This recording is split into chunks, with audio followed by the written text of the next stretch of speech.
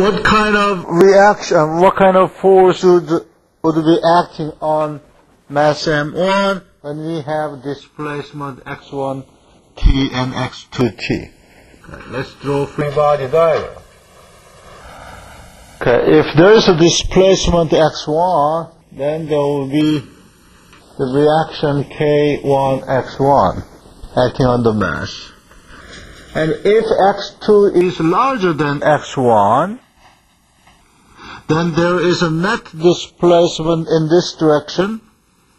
Therefore, there is a spring force acting in that direction. That would be k2 x2 minus x1. Is it right? The arrow has to be in this direction if x2 is larger than x1. Right? And that has to be balanced by m1 x1 double dot. This simply expressed pictorially the Newton's second law. Newton's second law says unbalanced force will induce the mass times acceleration. Okay? So writing this equation, and we can write this m1 x1 double dot is equal to k1 x1 according to the sign convention we have.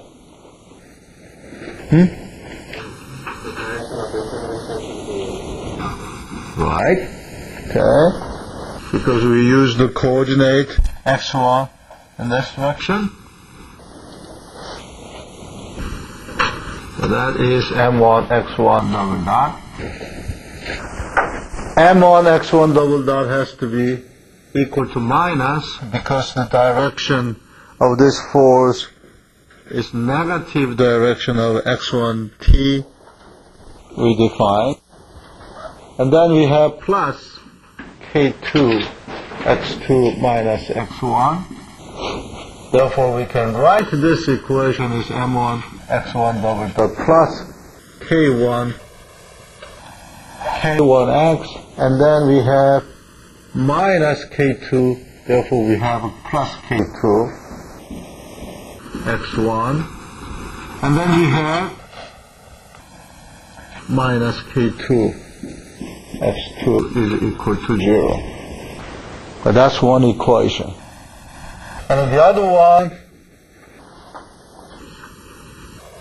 we have to consider the force acting on this mass too, and that would be k2 x2 minus x1, and that obeys principle of action and reaction, and that has to be equal to m2 x2 double dot. Therefore, this pictorial expression of Newton's second law gives us the following equation: m2 x2 double dot is equal to minus k2 x2 minus x1. Therefore, we have m2 x2 double dot plus k2 minus k2 x2 plus k2 x1 is equal to 0. So we have two equations. Equation 1 say equation 2. Okay? These two equations, 1 and 2, can be written in matrix form.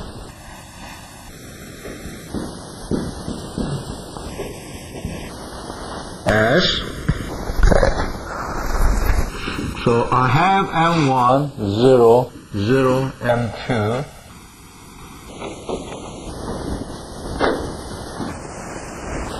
And I feel very safe because he's trying to find the error I made. I feel very safe. So you found the error already? Second motion of equation,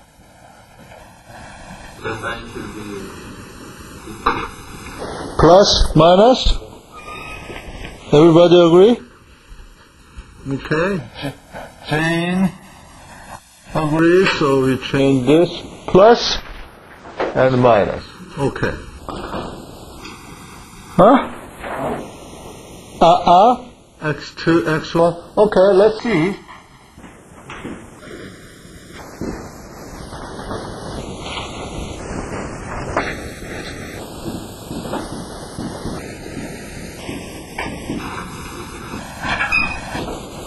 And K matrix. Okay. I have here X1, X2 is equal to 0. Okay, what I have? K1 plus K2. And then I have minus K2. This complete to write equation 1 in matrix form. And the second equation is M2, X2. And then I have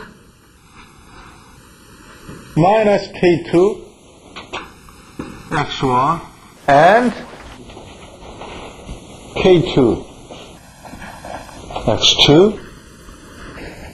If you look at the form of this K matrix, that is K1 plus K2 and K2 and minus K2 minus K2. This is a symmetric. The K matrix is a symmetric. What does the symmetric K matrix means? Physical meaning of a symmetric K matrix. Okay. And the mass matrix is a symmetric. And also it's a diagonal. What does it mean? That's what we want to know. That's the difference between single degree of freedom system and 2 degree of freedom system or n degree of freedom system. We expressed this equation in matrix form, which is quite similar with